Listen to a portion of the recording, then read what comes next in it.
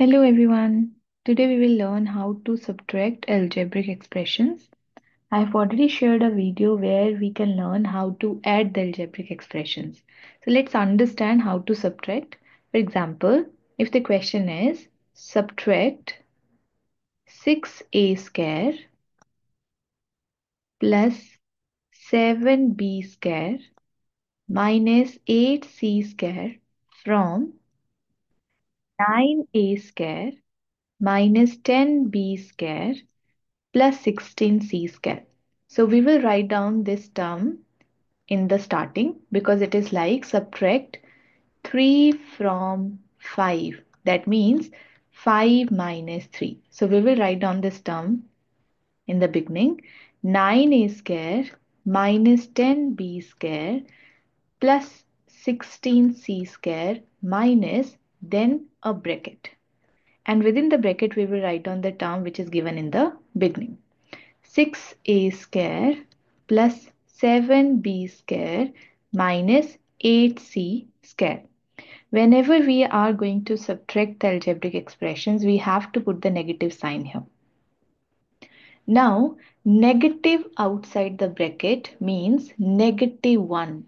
So we can write this equation as 9a square minus 10b square plus 16c square minus 1 into 6a square plus 7b square minus 8c square. When we have to open the bracket, we have to multiply this negative 1 to all the terms given within the bracket. So we can write it as 9a square minus 10b square plus 16c square minus 1 into 6a square minus 1 into 7b square minus 1 into, now since it's negative 8c square, so we will write on this within the bracket. Now we'll get 9a square minus 10b square plus 16c square minus 1 into 6 is minus 6a square. Minus 1 into 7 we will write on minus 7, then it's b square.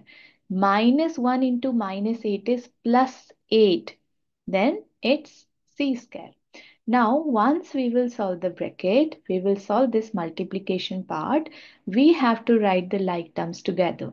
So, 9a square minus 6a square minus 10b square minus 7b square plus 16c square plus 8c square. That means 9 minus 6 is equals to 3, and with it we have a square.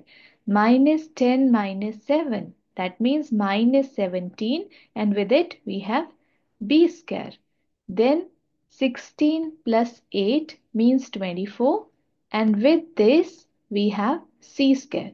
So the answer for this question is 3a square minus 17b square plus 24c square. Now let's understand the another example. Now in this question also, whatever the terms are given after from, we will write on it first. Ax square minus 6by square minus 7cz square minus then bracket 8ax square minus 9by square plus 10cz square. Now in this, you can see ax square is the term which does not have any coefficient. So that means if variable is not having any coefficient, we can write on 1 in front. And if negative is given outside the bracket, we can write it as negative 1. So let's make these changes before we solve this. So ax square means 1ax square minus 6by square minus 7cz square minus 1, then bracket 8ax square minus 9by square plus 10c z square. Now we have to open the bracket. So we have to multiply -1 to all the terms which are given within the bracket. So we can write it as -1 into 8ax square -1 into, now since it's -9by square, we write it in the bracket. Then -1 into 10cz square.